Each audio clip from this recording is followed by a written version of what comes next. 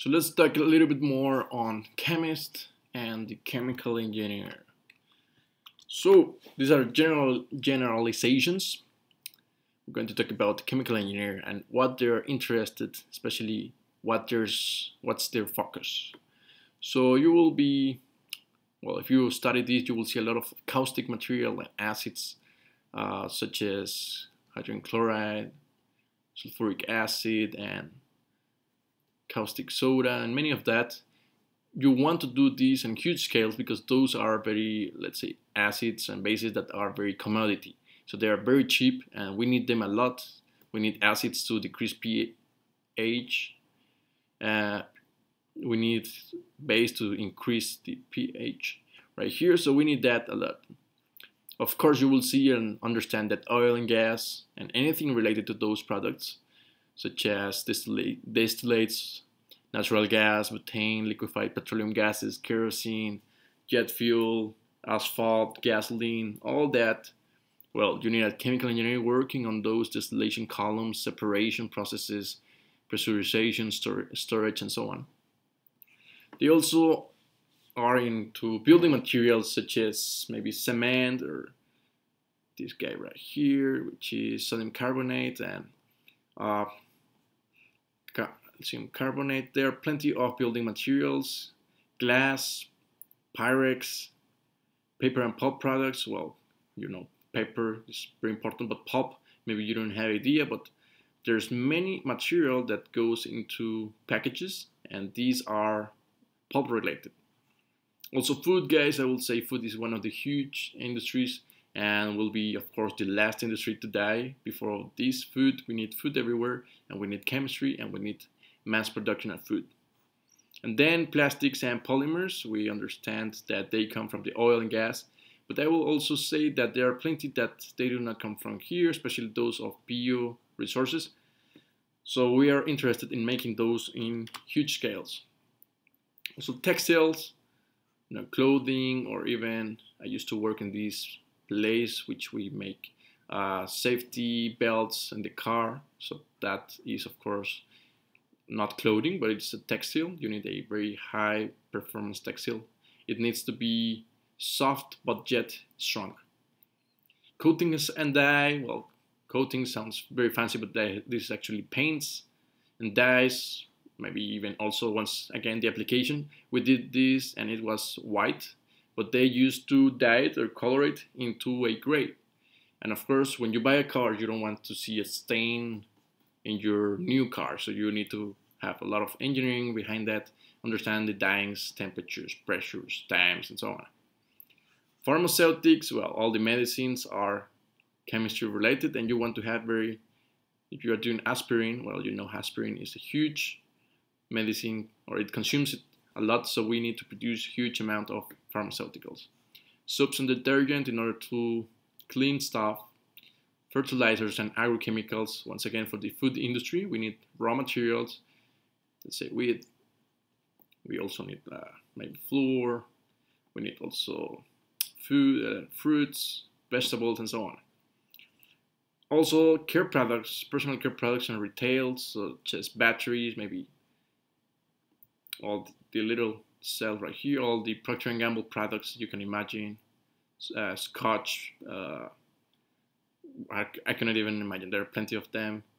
Personal care, there are makeups, there are creams, whatever you can imagine for your personal care. And metals, metallurgy, steel, galvanization, even precious metals, whatever industry you can get, you are interested in that. And there's also very fine chemistry, such as catalysts and other very fine or specific chemicals. So maybe, I don't know, you are doing a catalyst because that catalyst is used in the, just silly example, polyester. So you want that catalyst to go to all the polyester producers.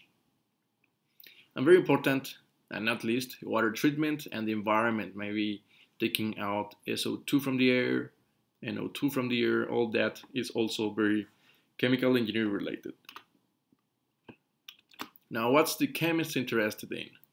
Well, he's interested in testing products. Maybe he wants to know if beer has the correct amount of alcohol, analytical test of chemical species, maybe, and this is very common, you go with this water, industrial residue, and you take him to this guy right here and you ask him, please, I just want to know if this is correct norm. Let's say if you're in Germany, you will say the DIN standardization.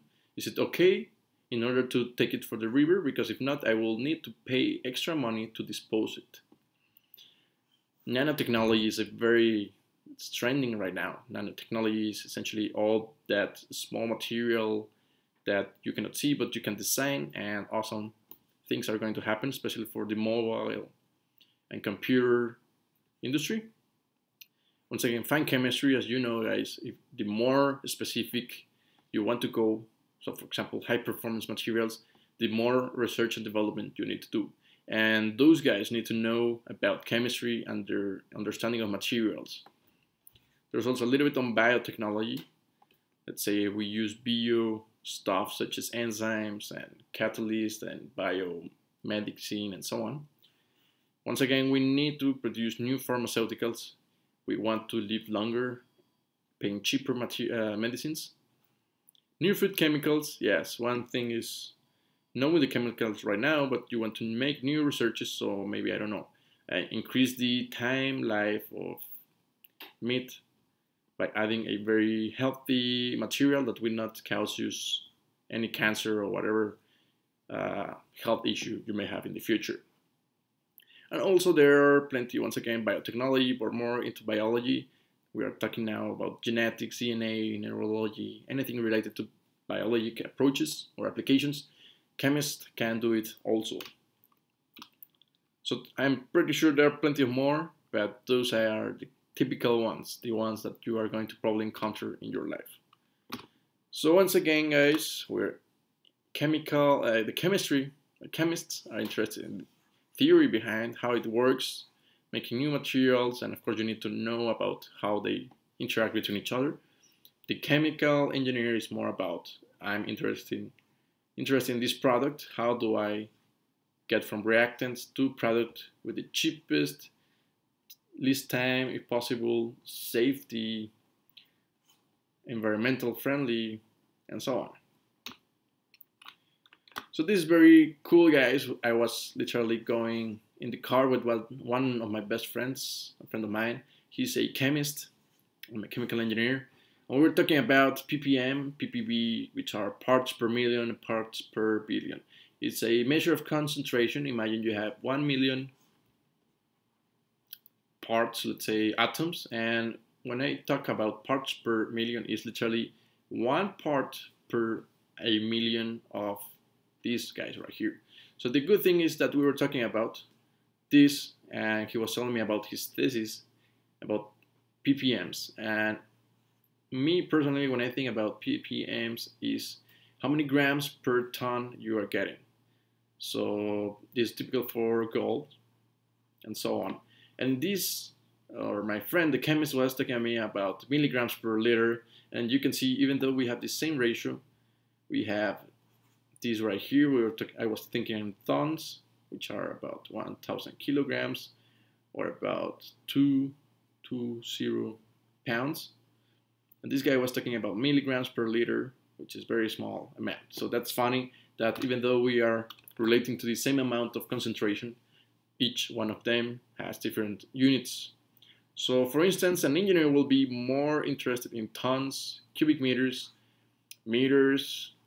days, years, whatever unit you can imagine are, let's say, of huge amounts.